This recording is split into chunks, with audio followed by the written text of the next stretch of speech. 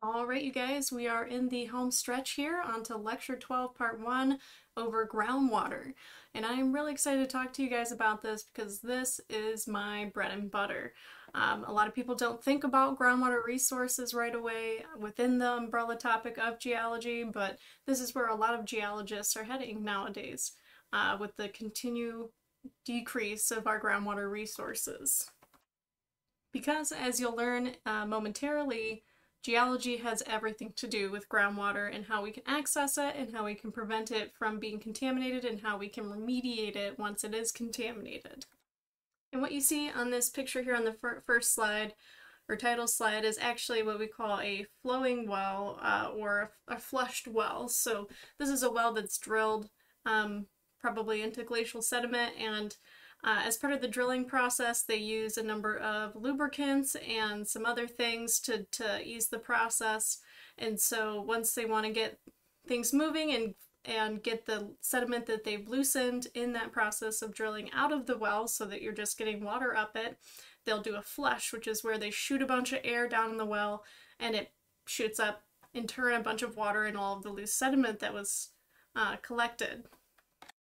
So you all probably have a fairly decent idea about how important water is, especially just living your day-to-day life, drinking water, showering, cooking, cleaning, washing your car, everything beyond that. We need it to water our fields and our crops. It's used in some way, shape, or form in every single industrial process. And we as humans are essentially just water balloons with pulses of electricity going through it. What can be easy to overlook is how lucky we, especially as Michiganders, are to have access to that quantity of water, or the US on whole. And a lot of people may think, well, the earth is mostly covered in water, so why is there any water scarcity issues? And well, that is partially true. The surface of the earth is mostly covered in water, about 70% is covered in oceans. However, all of that's salt water. We can't drink that without putting it through a desalinization process, and we'll touch more on that later in the lecture. We also can't use it to water our crops because it'll kill the crops, and we can't use it in industrial processes because the salt will cause abrasion and breakdown of machinery and other material. So to give you guys some proportions of what we're dealing with here, of all of the water on Earth, 96.5% is in the ocean. So 96.5% of all of our water is salt water. It's not usable without extensive processing, which can be which most of the time is an impractical process for usage. About 1% is other saline waters, so brines and areas where freshwater meets saltwater, so there's a mix. And then 2.5% is fresh water. Now, of that 2.5%, 68.7% of that is locked up in glaciers and ice caps. We can't use that because unless we wanted to harvest it and then transport it and then melt it. However, there's a lot of logistical and cost problems associated with that. And then once they melt into the ocean, which means they get mixed in with salt water, and that becomes salt water. Now again, useless to us in terms of consumption. And then 30.1% of that 2.5% of the total water on Earth is groundwater.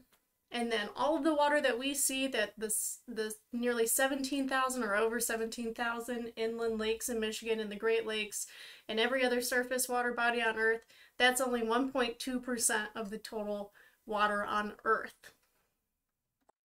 We can break it up a little bit further than that into specifically what's in lakes, rivers, the atmosphere, so on and so forth. But the important part here is that of all of the water on Earth, at most, less than 1% of that is actually potentially useful to us in terms of consumption, drinking, using for agriculture, using for industry, other things like that. And as just stated before, of that less than 1% usable water, potentially usable water, most of that's within groundwater. And groundwater is named appropriately. It's water that's in the ground, so it's water that occupies pore space in sediment or rocks, or it could be fractures in rocks, somewhere under the ground surface. It's usually somewhere between 30 and 200 feet deep, depending on where you are in the world. And you guys have probably heard about groundwater before. One common misconception is that a lot of people think that groundwater is just like a underground lake that's constantly flowing, much like the rivers or lakes that you see on the surface, and that's not true unless you're talking about a cave that's filled with water or something like that. So to reiterate, this is in very small pore spaces, so the little spaces in between the grains of each individual sediment or sandstone or limestone or whatever the constituent is, all those tiny little spaces are filled with either air when it's above the water table or water below the water table. Generally, this water is removed from those pore spaces by wells, so we can drill wells and then pull up that water by pumping it, and then it can be resupplied or refilled by the process of slow infiltration. So it rains and the water slowly moves down and penetrates deeper and deeper until it recharges that aquifer, or in other words, reaches the water table, the point at which the sediment or substrate becomes saturated. The degree of pore space that's available to be filled by water is referred to as porosity. Well, it can be filled by any fluid, so oil and gas industry will talk, they care a lot about porosity as well, but instead of looking for the space filled by water, they're looking for the space filled by oil or natural gas. But same concept. We measure this as a percentage, so it's the total amount of empty space within sediment or rock. If we're talking about loose sand, which is a really common substrate for us in Michigan, again, if you go out in your backyard and just start digging, you're probably going to get a mix of clay, sand, and gravel if you dig down more than 3 to 5 feet through the topsoil there. So that's typically around anywhere to 30 to 50%. For a compacted sandstone, like what you guys saw in your sedimentary rocks lab, those are around 10 to 20% porosity. And the other thing that we care about is called permeability. This is an adjacent idea to porosity, and this is a measure of how well connected those pores are. It's a measure of how well fluid can, or specifically water in this case, can pass through that body on whole.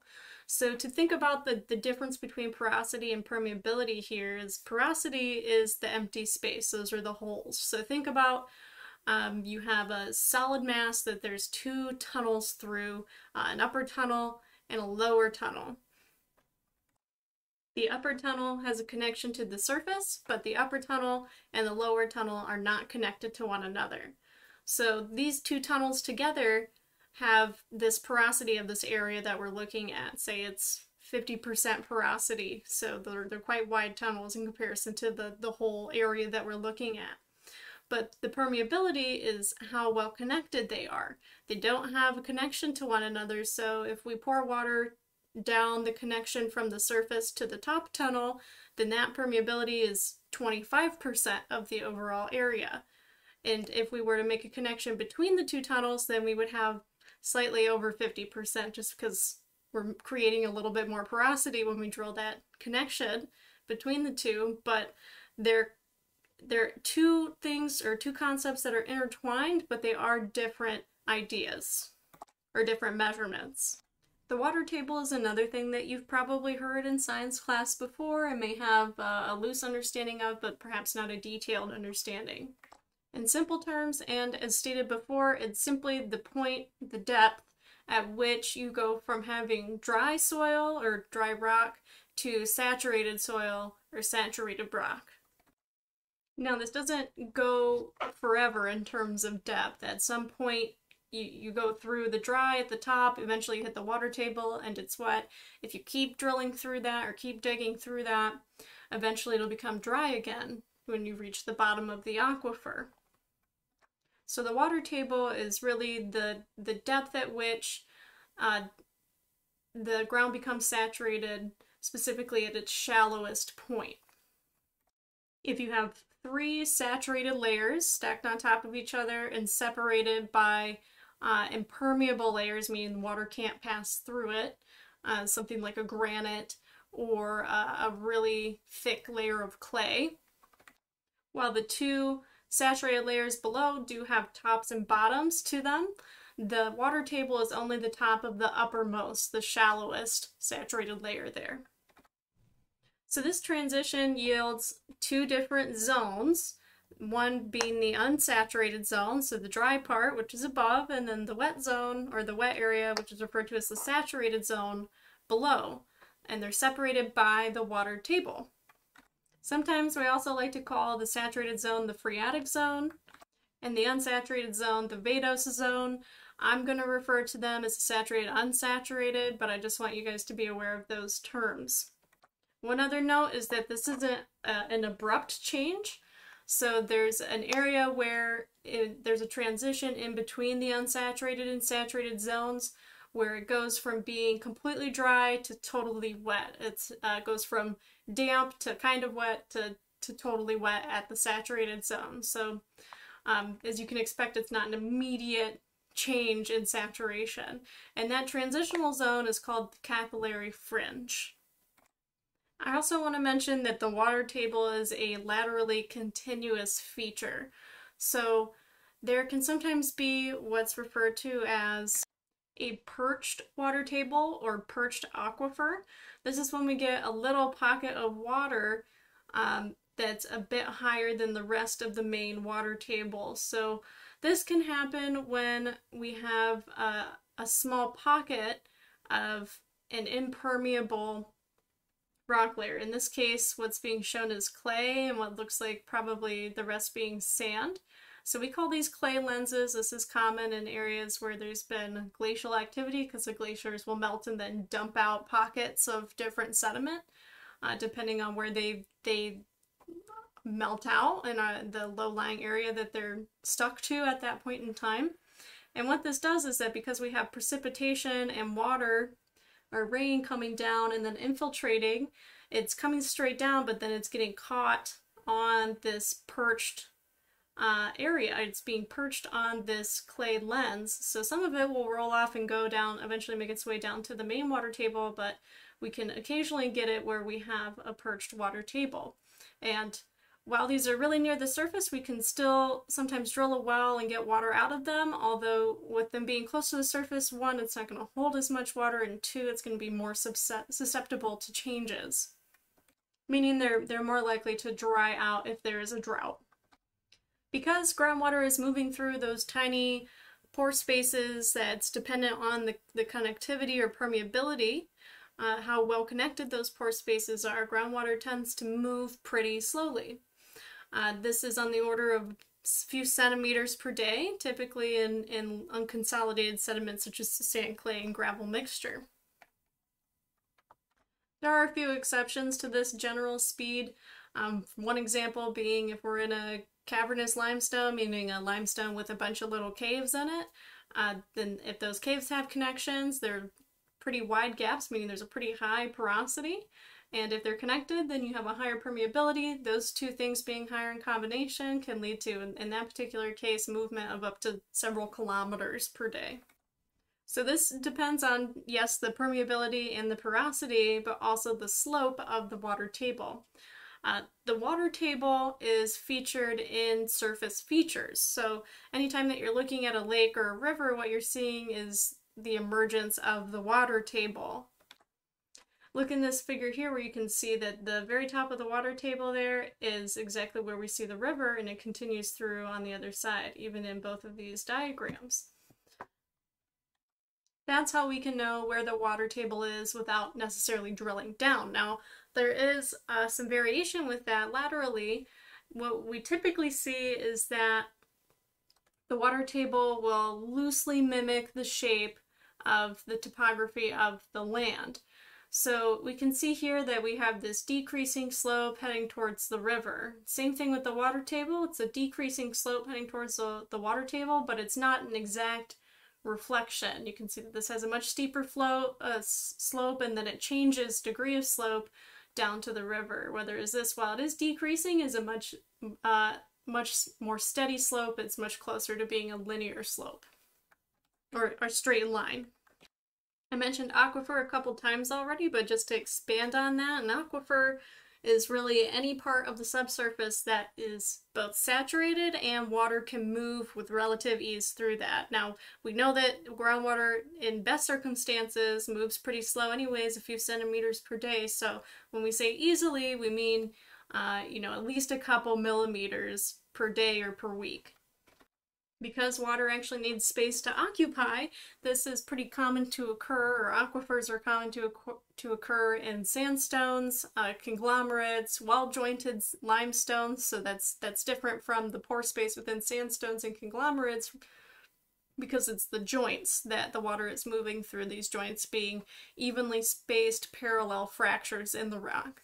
Sand and gravel, that's what most all of our wells in Michigan are into, and then highly fractured volcanic rock. So similar to jointing, except instead of being in parallel, evenly spaced fractures or cracks in the rock, it's more randomized and they're all pointing in different directions, which can give you highly variable permeability.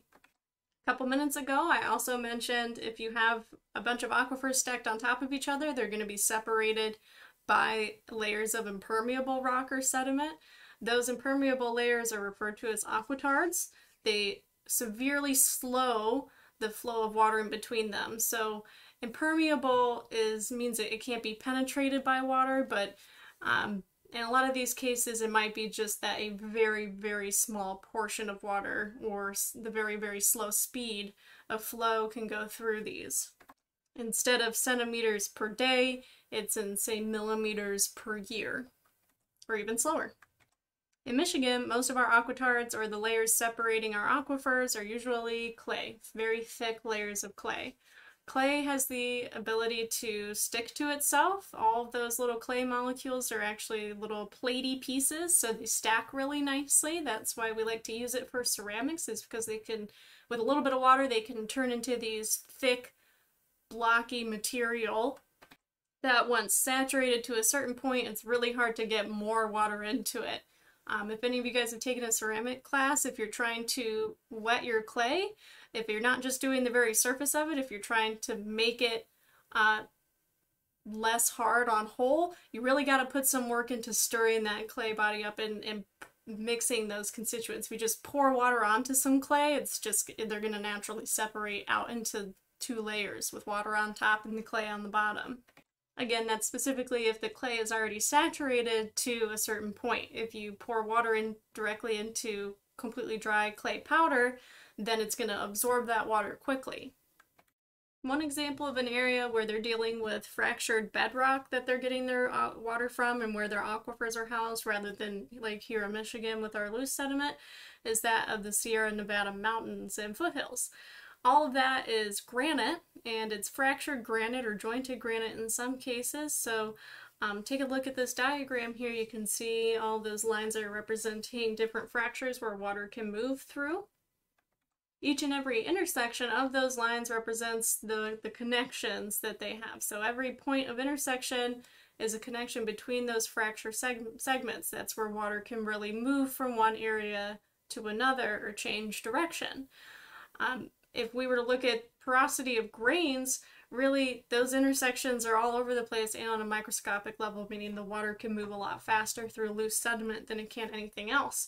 So with these aquifers, it can be really difficult to get water out of them just because it's moving so slow naturally, which is one reason why a lot of places out west, for example, California, have a lot of rules and regulations surrounding groundwater usage.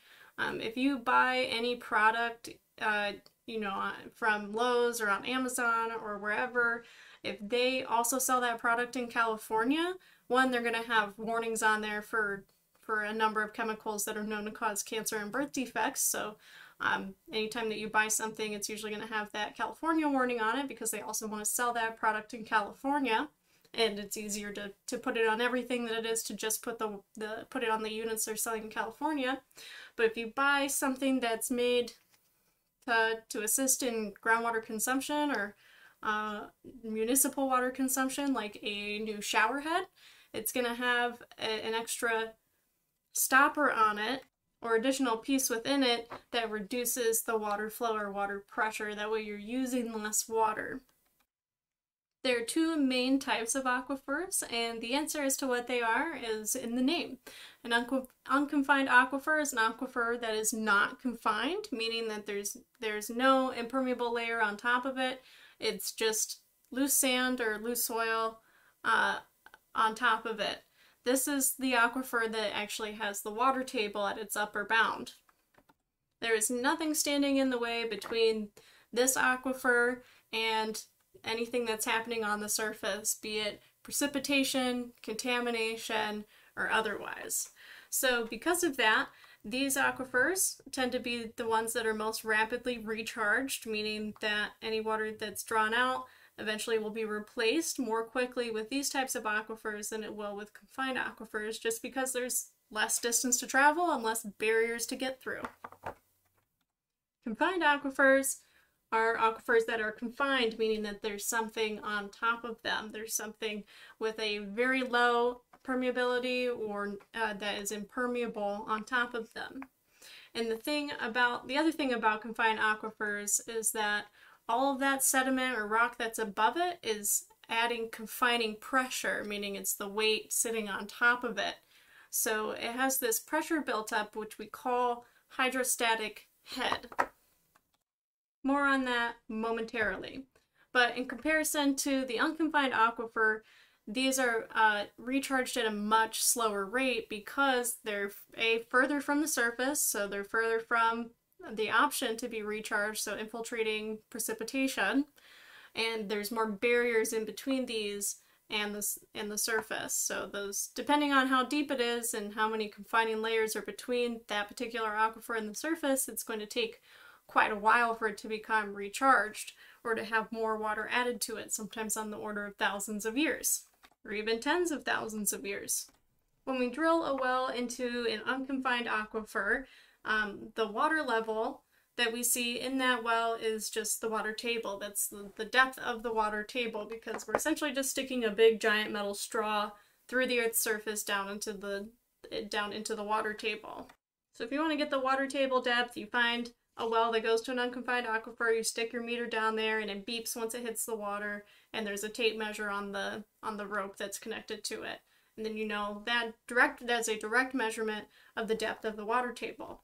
Now if you're putting that meter down the well that goes into an unconfined aquifer, you also have to account for hydrostatic pressure. So imagine this hydrostatic pressure is similar to poking a hole and putting a straw in that hole into a waterbed that a couple people are laying on.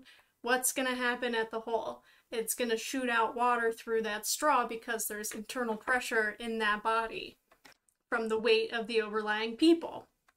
Same thing with the confined aquifers. So the water level in that well that goes through the unconfined aquifer is actually going to be a bit higher than where that actual contact between the unsaturated and saturated zones are.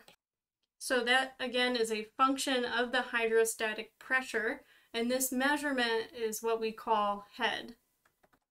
If the hydrostatic pressure in a confined aquifer is high enough, then we'll end up with what's called an artesian well, and this is a well that flows on its own, meaning we don't have to pump the water up because there's so much pressure that it'll shoot the water up through the well on its own. Now this is fairly uncommon. Usually with the unconfined aquifers, there's just enough hydrostatic pressure to lift that level within our well a bit higher than where it's actually at underground, rather than push it all the way up to the surface, because with these confined aquifers we're usually drilling pretty deep anyway, so that's quite a way up. So in most cases we're not dealing with an artesian well, but with a regular well. Or a pumping well, where we have to pump the water up. When we do that, regardless of what type of aquifer it is, we end up with this feature called a cone of depression. And this is because as we're sucking this water up, that water level is going to pool down. And this is going to be a radial measure from each side. So it has an effect that extends laterally to a certain degree. The more you pump, the further it stretches.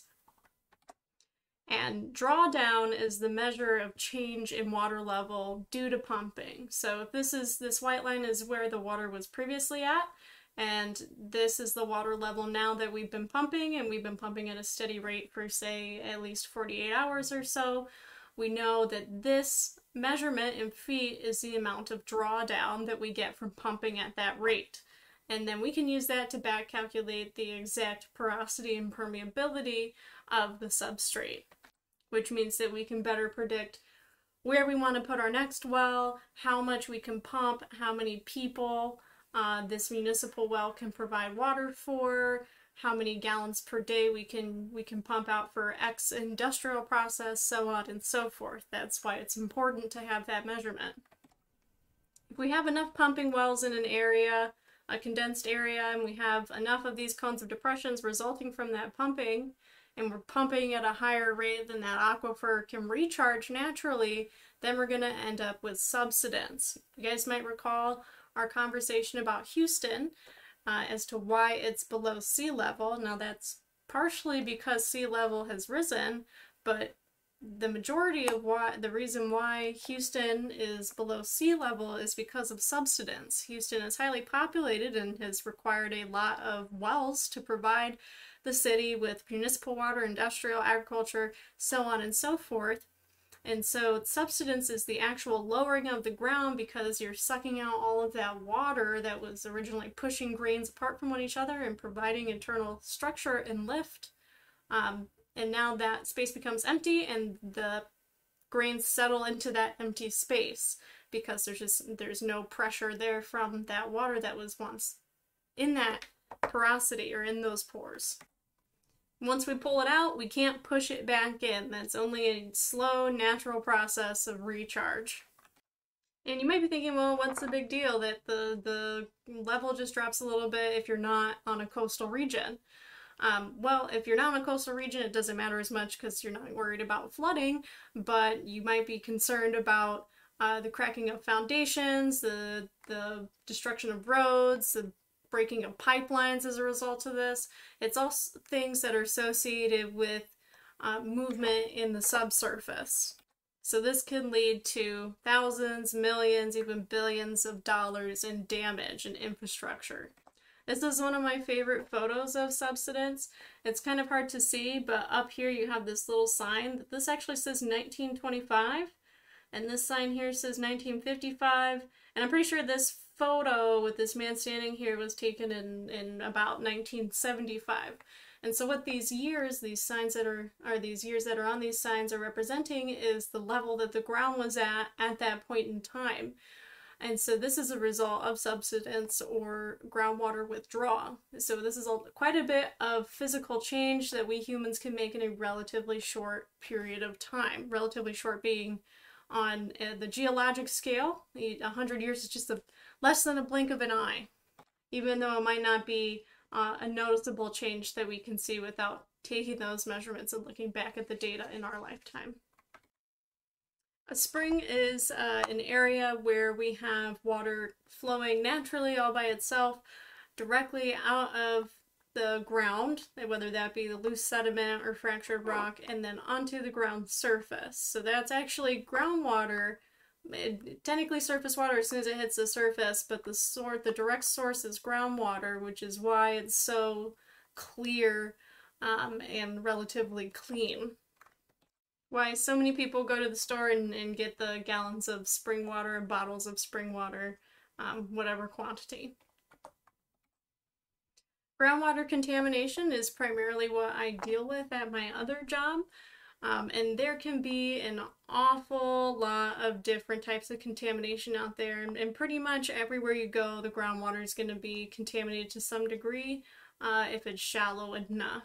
So all of these contaminants result from surface processes. So common contaminants that we work with are pharmaceuticals, so whether that's waste not properly being disposed of in industrial production of pharmaceuticals, or literally just you taking it and then going to the bathroom and that being sent to a wastewater treatment facility.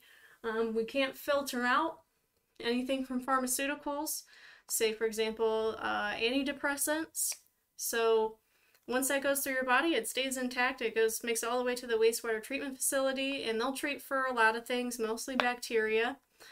But they can't pull out many of the pharmaceutical drugs, so that gets discharged to surface water, ends up in our rivers and stuff, and so we can actually determine the collective amount of people that are on antidepressants by taking measurements from surface water streams like rivers near wastewater treatment facilities, and we can see an increase in the amount of people that are on antidepressants in the last 50 years by the amount of antidepressant chemicals that are present in our surface waters.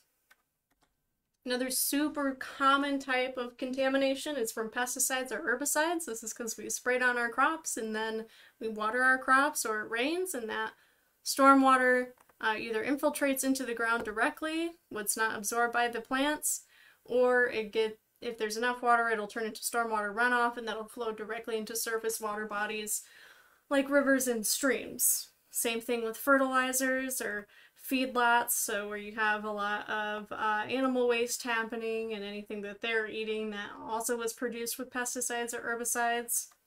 A lot of different types of minings, whether it be gold, silver, mercury, any other kind of a heavy metal, are going to have their own unique contaminations associated with them. Those are some of the more concerning ones because they're toxic in low concentrations. Landfill pollutants, we send anything and everything to a lot of landfills, so landfill pollutants are often lengthy lists of a bunch of different types of pollutants. Then we can have bacteria, viruses, parasites, so on and so forth, a bunch of different acronyms from industrial processes. Really common ones are PCBs and TCEs. These are things that come from things like paper manufacturing.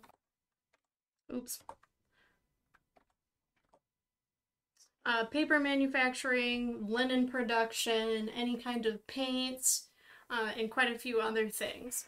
Acid mine drainage, radioactive waste, oil and gas, any and every gas station has some degree of contamination to the groundwater surrounding it. Every single one, unless it's brand new, because those tanks will degrade and leak over time. Anytime that you see a gas station, just know that there's contamination associated with it, unless it was literally just built like in the last 5 years. So as you can imagine, with so many different sources of pollutants and contamination, most water sources that are close to the surface are contaminated to some degree, most everywhere in the world. But the good news is that we can treat for a lot of these on the back end.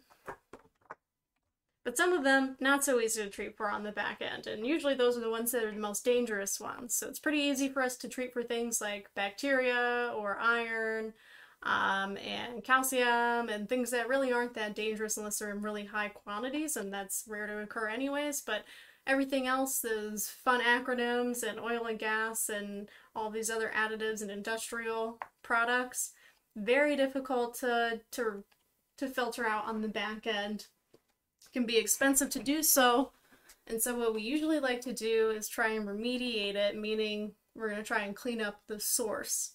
And in any kind of cleanup situation, we are never really able to, or never really even trying to reach 100% clean because it's just not attainable. We're trying to just get it below acceptable concentration levels. Try and get it to a level where it's not dangerous to consume. So in a lot of ways, what's been done can't be completely undone. It can just be controlled.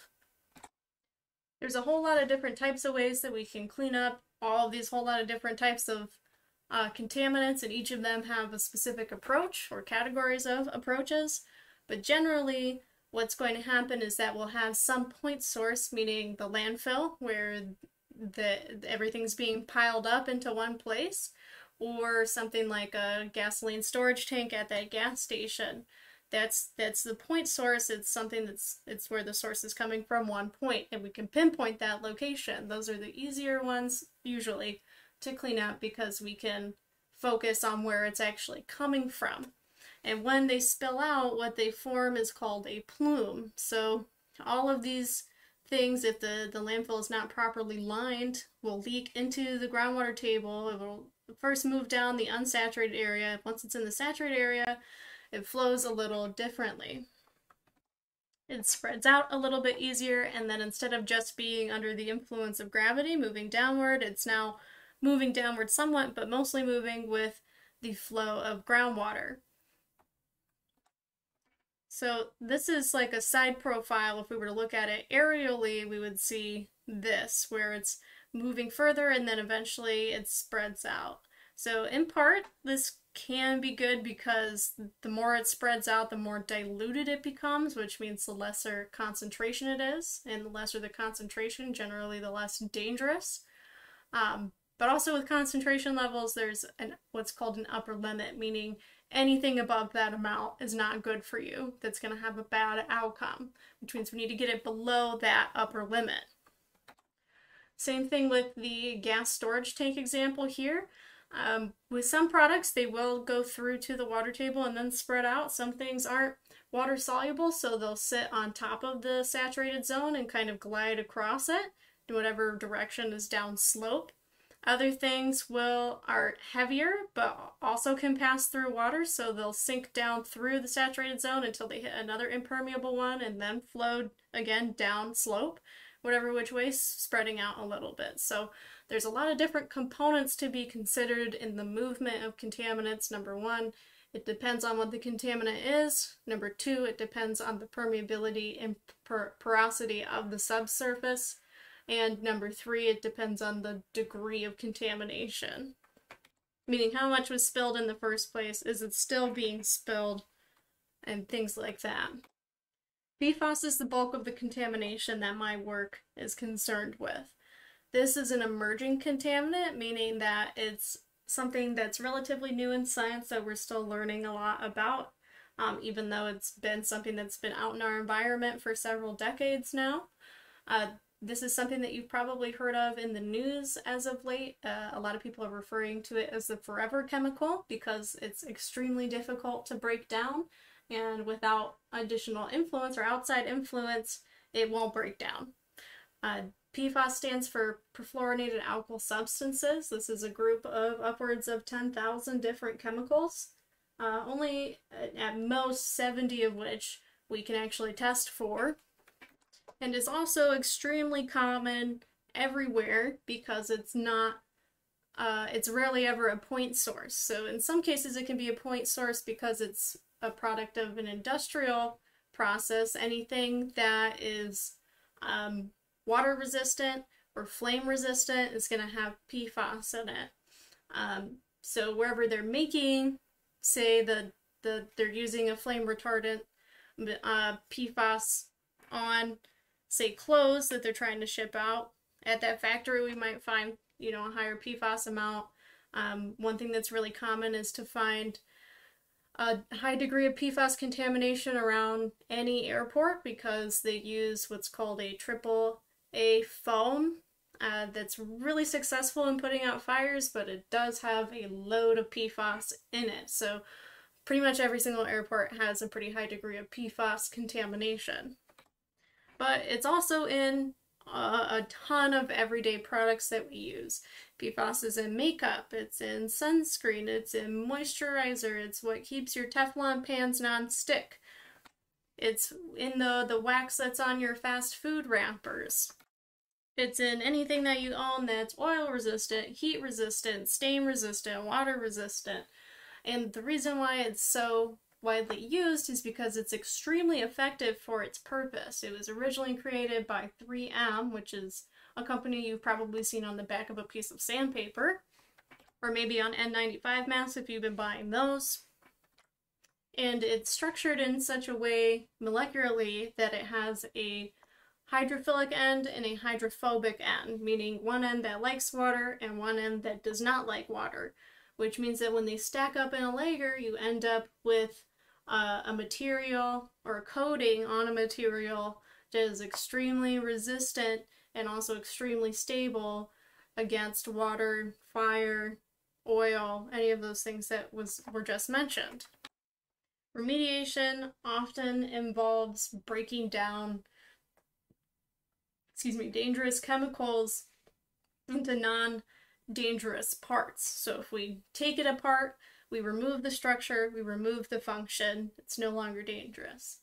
With PFAS, they're extremely stable products, which means that they're extremely difficult to break apart, costing an awful lot of money, an awful lot of time, and it makes it hard overall to get approval to make a difference with. Approval in terms of grant funding, although now that this is getting more traction, we're starting to get a lot more money allocated specifically to dealing with this. Michigan is the leading state in PFAS legislation, regulation, and research, so we're really leading the nation in this affair. Right now it appears that Michigan has the highest PFAS contamination levels, but that's only because we're the only state really testing for it and really looking at it. As this continues to become more popularized and the concern grows, we will find that every state has this. Any state that has any kind of industrial processes or any of these products, which is every state, is going to have some PFAS contamination. If you want to learn more about the Biden administration's recent PFAS policy, my work, the Michigan Geological Survey, has recently made an outreach video on it, and I've posted that link on the bottom of this slide here. The other hard part in dealing with PFAS is not only that it exists everywhere and it's in a lot of products and in a number of industrial processes and used for a lot of reasons, so on and so forth, but it gets cycled in our environment because of this. So take a look at this diagram here. This is by the Michigan Department of Environmental Quality, the DEQ, now referred to as EGLE, the Department of Energy, Great Lakes. But what happens is we have a plant or an industry that's producing PFAS, and what they'll do is the water that they use in that process, they'll just discharge it to a local stream, so we have a direct feed into our local streams. And as we'll see in the surface water lecture to follow, some of the recharge comes from precipitation, but some of the recharge to our groundwater aquifers comes from surface water bodies, so generally not a good idea to be dumping waste in them. And so then what they do is they take their legally mandated waste that they have to pay to be taken care of by a place that will filter out the most concerning things, is they'll take that and ship it to a wastewater treatment plant. The wastewater treatment plant will filter out for the things that they're designed to filter out, and then they'll send some of it to their municipal supply, and they'll discharge the rest of that water to a surface water stream. And then any solids that they pull out, they'll take and they'll send to farmland to use as biosolids or fertilizer on their crops. And so then these crops absorb the PFAS, and then we eat the PFAS. And then that other part of the solid waste that they can't turn into biosolids and send off will go to the landfill. And eventually it will rain, and even if the landfill is lined over time, it will leach into the subsurface and we'll get contamination to the groundwater from the landfill.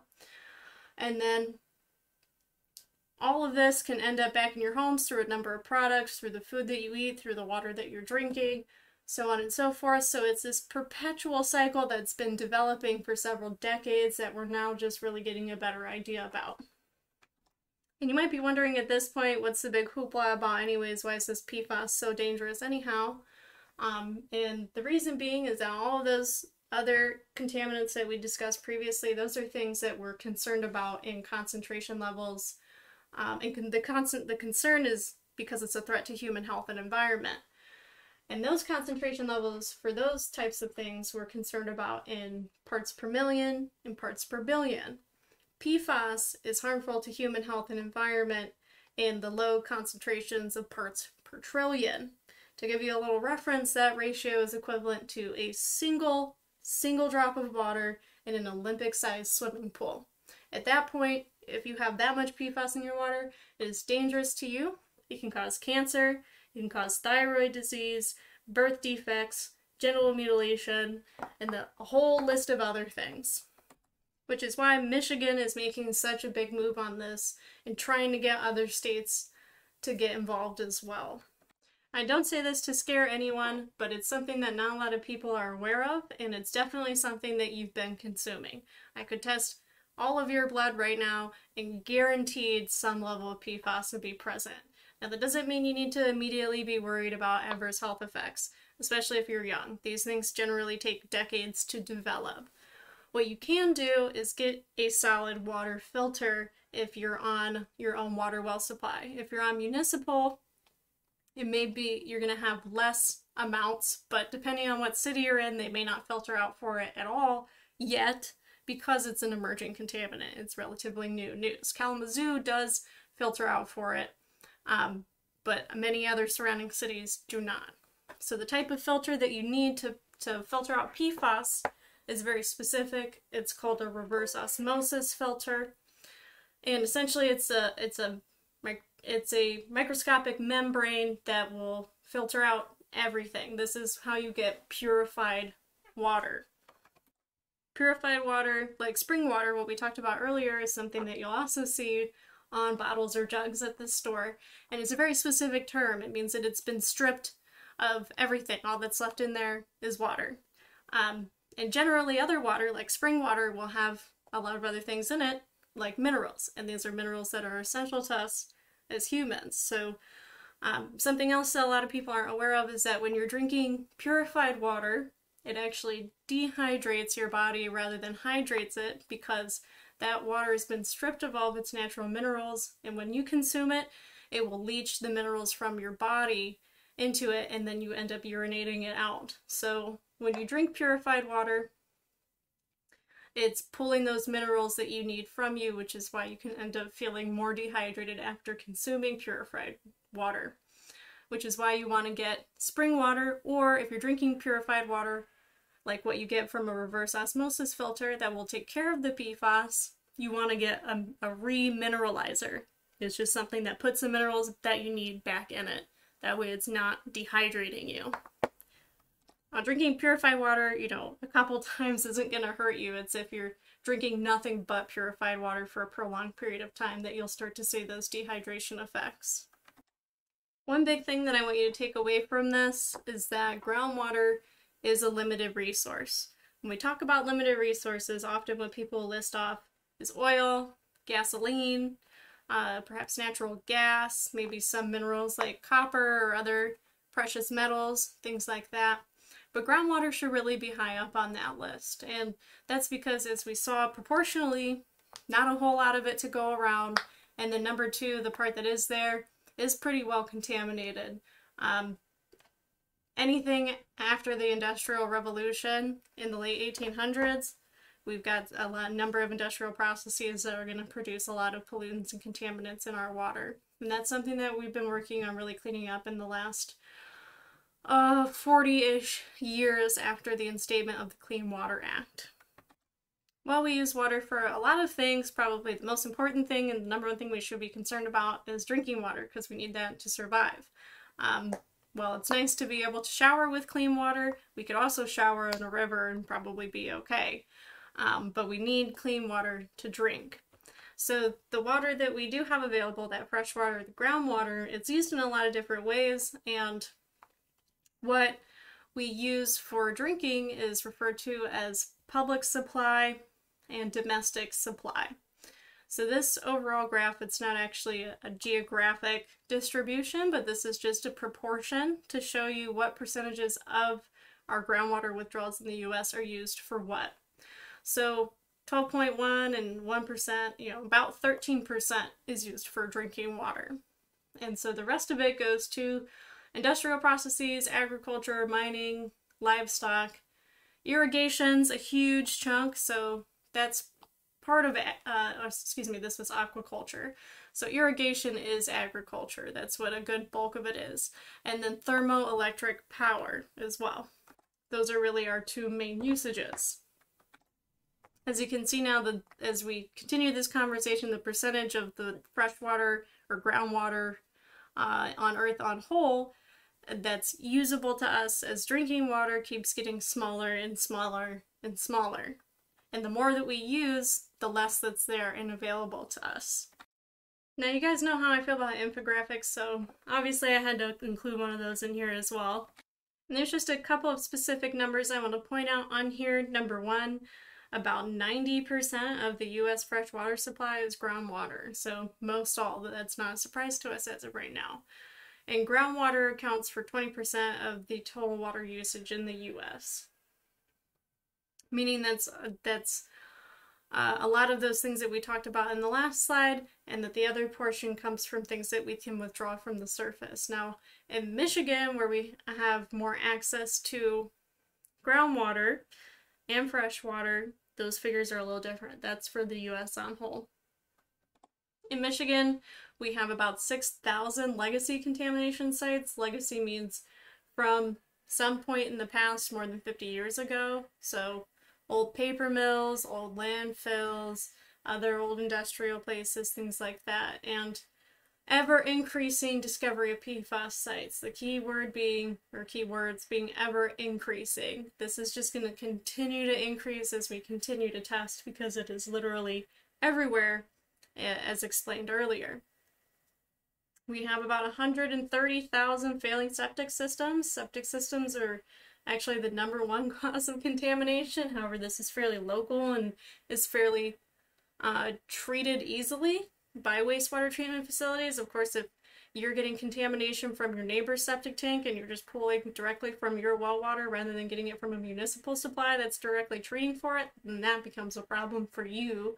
But it doesn't reach that far unless you have like a whole housing development that's all on well water and septic tank. Then that's something that you need to worry about. But almost all septic tanks fail at some point in time because they get old and they're full of, well, literal feces, and they'll degrade and erode and eventually leak out at some point. And people, it tends to be the thing that they forget that they have to do maintenance on.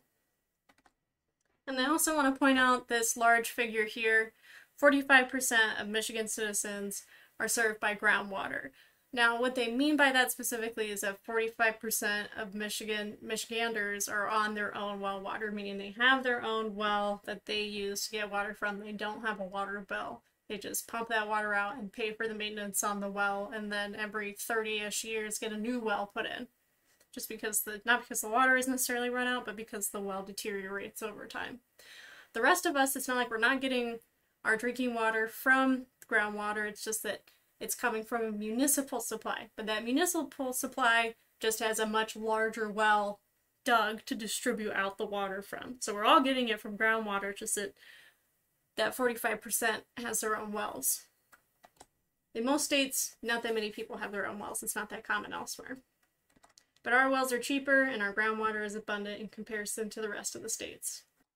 Okay, so what do we do to resolve this mess anyways? Well, #1 is try not to perpetuate the cycle. So reduce processes that both use and contaminate a lot of fresh water, whether that's surface water or groundwater. And then try and clean up what mess is there, remediation. And then some people are really interested in the idea of desalinization. That's where we take ocean water and we pull the salt out and make it fresh water. Seems like a good solution on the surface, right? There's a whole lot of ocean water, so why don't we just take that, pull the salt out, bada bing, bada boom. Look at this nice figure. You just take the ocean water, you throw a little bit of sunshine on it, and you've got fresh drinking water. It's a little bit more complicated than that. Desalinization requires a lot of input of energy, so that usually means burning of fossil fuels, which has its own host of problems associated with it. This process also can contaminate the environment if it's not, and groundwater resources if it's not properly contained and regulated, which, as we've seen from examples of many other industrial processes, can be pretty hard to do. And then that salt that they're pulling out has to go somewhere. So then we can use salt for a lot of different things, but that's going to affect the economy of the salt market, which is also detrimental to some businesses and people. But mainly the problem is that it uses a lot of energy, and the processes to build these machines use a lot of fresh water, and there can be some contamination associated with this process as well. And not to mention it costs a good chunk of change just to get going. The return's not very good. I just want to touch real quick on this week's assignment. What you're going to be doing is looking up your water quality. So what is in your water that you drink every day? And that's important. That's something that's important for you to know. So first of all, you need to determine whether or not you drink municipal water at home or you're on well water. If you don't know, ask whoever pays the water bill. If there's no water bill to pay, then that means that you have your own well or your own well water. From there, you need to determine if you have your own well or your parents have their own well, you need to determine what kind of filtration system is being used. And then what kind of water you're dealing with in the first place. That one's a little bit more complicated because you have to contact your local county health department. And if you're on city water, then you're on a municipal supply, which means that they put out a water quality report annually. To find that, you simply need to Google the name of your city followed by water quality report. Now that's something that I would encourage you to do. If you're on your own well water, it's a little bit more lengthy process, but for your assignment this week, you're all going to be figuratively on municipal supply within Kalamazoo. So what you'll do is you'll look up the water quality report, answer the questions, and learn more about what you're consuming as someone who's on municipal water supply in Kalamazoo. So just to give us a nice segue into the second part of the lecture, groundwater and surface water are interconnected and they interact constantly. Anytime that we're seeing surface water, that's really the surfacing of the water table. So like that figure that we looked at earlier, wherever the water table is where that river or that lake is going to be. When it dries up, then, and this one really shouldn't even have anything there, it's just to show you that there was a stream, but then the water table is going to be low, it's not connected with the land at the surface. There are two categories of streams, gaining streams and losing streams. So a gaining stream means that it's gaining water, which means it's being recharged from the groundwater or the saturated zone. So here's the example here where we have water moving from the saturated zone into the river. And then we can have a losing stream, which is where water is being lost from the river. So water is moving from the river into the groundwater system, into the water table, and eventually it will completely dry up until it is recharged. There's some sort of massive precipitation event, a large amount of runoff, and groundwater recharge. And streams and rivers are often the point of maximum recharge, just because that's already a low-lying point in elevation. That's why all of the water, precipitation, and runoff is heading towards that point. But two, it's already partially saturated, so it's easier for the water to move through those pore spaces into the water table. Okay, so that is it for part 1 of the lecture. I will see you guys in part 2 for surface water and further connections to groundwater.